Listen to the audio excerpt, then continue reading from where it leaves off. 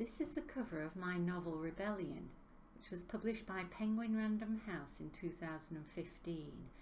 It's the second of my trilogy about the Wars of the Roses. I think Penguin have done a wonderful job of the production of these novels. I love the way they look. This novel continues the story of Margaret Beaufort and her son Henry Tudor. It begins just after the Battle of Towton in 1461 and goes up to the Battle of Tewkesbury in 1471. It always seems to me that the Wars of the Roses fall naturally into three parts, marked by significant battles. After Towton, for instance, we had a new king, Edward IV, but Tewkesbury really marked the end of the House of Lancaster, and this wasn't restored until 13 years later at Bosworth, so these are epic shifts in English history. Apart from telling the story of Margaret Beaufort, who has been separated from her only son after Towton and is campaigning to get him back, the novel tells the story of Henry VI and Margaret of Anjou, the king and queen who had gone into exile after Towton. At first they flee to Scotland, then Margaret of Anjou travels to France to seek the support of her cousin the French king, Louis XI. She returns with some French troops and retakes several castles in the north. Margaret's story at this time is very dramatic. It involves kidnapping, shipwreck, destitution and combat. All the time she keeps her young son Prince Edward with her, protecting him and fighting for his right to the throne. He has been disinherited by the Yorkists. This is an extract from a chronicle telling the story of what happened to her after losing one battle near Norham. She and the little prince are lost in a forest when they are set upon by robbers. She escapes ultimately and is led by one of the robbers into a cave. From there she made her way back into Scotland. But Henry VI's story is also dramatic. He goes into hiding firstly in Scotland, then in the north of England. With only a few companions with him, he seeks shelter in the houses of Lancastrian sympathisers, frequently travelling rough. In 1465 he was finally betrayed in Waddington Hall near Clitheroe and taken prisoner. In London he was paraded through the streets tied to a small horse and wearing a straw hat on his head, then taken to the Tower where he remained imprisoned for the next 5 years. Margaret of Anjou fought on, but was forced to return to France. These chronicle accounts are woven into my novels just because they so eloquently convey the flavour of the time. Rebellion also tells the story of King Edward and Queen Elizabeth, which is no less dramatic. After Towton, Elizabeth Woodville intercepted the new King Edward in order to plead for the rights of her Lancastrian family.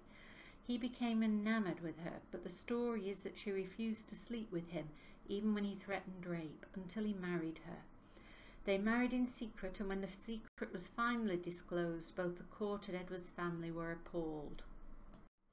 The figure on the left is the Earl of Warwick, who is initially Edward's greatest supporter, and in fact is frequently known as Kingmaker.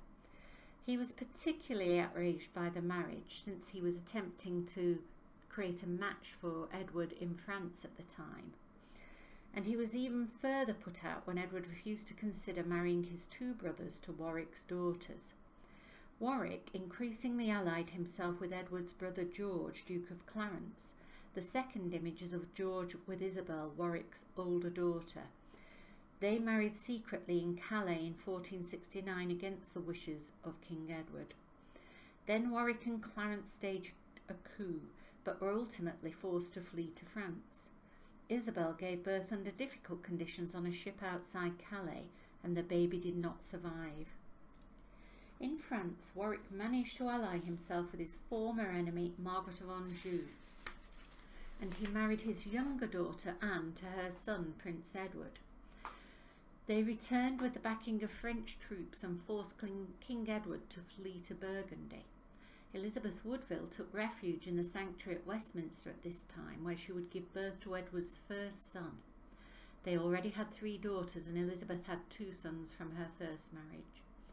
This baby was named Edward after his father, and he would be heir to the throne if his father could reclaim the kingdom. because meanwhile Warwick and Clarence had released Henry VI from the Tower and declared him king once more. However, Edward did return in 1471 and he did reclaim the kingdom. Elizabeth and her children were released from sanctuary. And Edward fought Warwick at the Battle of Barnet in April 1471, where the Earl was killed. This battle was followed almost immediately by the Battle of Tewkesbury. Margaret of Anjou's forces landed, and when she was told of Warwick's defeat she was devastated. However, they made the long march to Tewkesbury, where the young prince fought in his first battle. He was killed in it, and Margaret of Anjou was taken prisoner. She was imprisoned in the Tower of London, taken to London in Edward IV's train. Her husband, also imprisoned in the Tower, was killed there that night. So this is often referred to as the end of the House of Lancaster. So much happened at this time it is difficult to keep up with all the twists and turns of events. So many people, so many deaths. However, my novels always return to Margaret Beaufort and her long campaign to retrieve her son. Her third husband, with whom she was said to have had a good relationship, was killed at Barnet. Jasper Tudor was on his way to fight at Tewkesbury when he heard of the disastrous defeat. He had Henry with him, and together they made their way into exile in Brittany, where they would remain for the next 14 years. So, as after Towton, Margaret is further separated from her son. The distance between them is greater than ever. But she doesn't give up, and in the third novel, Accession, she is forced to resort to extreme measures.